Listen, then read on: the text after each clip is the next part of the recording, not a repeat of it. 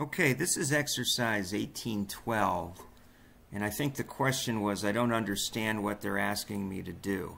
Well, first off, they're giving you this background information, all that you see that's highlighted here. So you've got some balance sheet information for 2 years, and then you've got some ratios.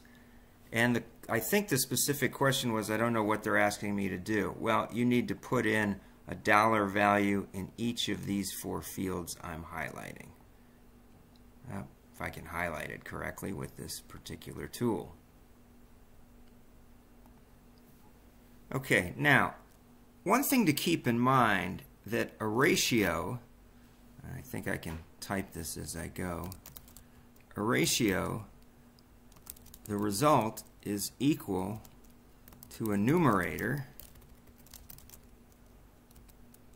divided by a denominator, right?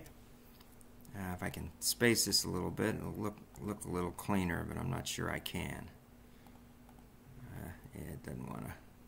Let me click off of this a little bit and see if I can click back on.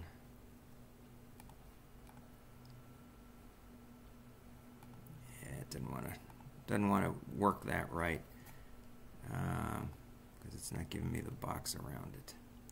Alright, so let me just keep furthering down here. So what that means is, let's say, as an example, you wanted to work gross profit. And gross profit would be equal, or excuse me, the gross profit percentage. Gross profit percentage would be equal to gross profit dollars, right, divided by net sales. Okay, so if that were the case, and they gave you the gross profit percentage, and let's assume it was, I don't know, I'll just make it up, make it 20%. So 20% would be equal to gross profit dollars divided by sales. Well, they haven't given you gross profit. Well, I'm totally making this up. Let's assume they didn't give you gross profit, but they did give you sales of $1 million. Okay, you should be able to use algebra and solve for gross profit, right? You're going to solve for that. Will it let me highlight that? Yeah. Okay, and that's what's involved in this problem. They've given you various numbers and they've given you the solutions.